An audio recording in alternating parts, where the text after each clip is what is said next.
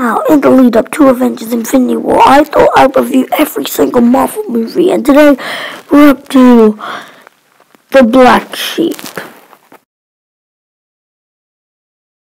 Fine, it's called The Incredible Hulk.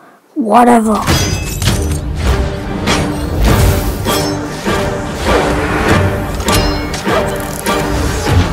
Now, this movie is just... there's nothing wrong with it. It's just bland. There's some good aspects like Edward Norton. The whole cast actually is amazing.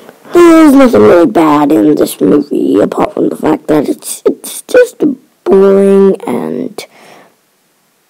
oh, you just wish there'd be a bit more action sequences. Don't get me wrong, the action's there, it's pretty great and pretty lengthy, but I still wish we'd got a bit more action sequences. Okay, one action sequence, we couldn't even see the Hulk that well. The fact that Tim Roth is gonna be the villain is pretty obvious.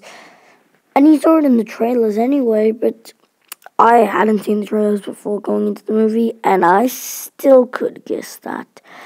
But anyway, this is a fun, enjoyable movie that just has a few aspects of it that are just bland, and you realize there's nothing really worth coming back to watch this movie for. You take out this movie from the MCU, nothing really is affected. Okay guys, so if you did enjoy my review of The Incredible Hulk, make sure to subscribe for all things Marvel. And just because you like my review, I'll also be doing my Iron Man 2 review and some other reviews and stuff, okay?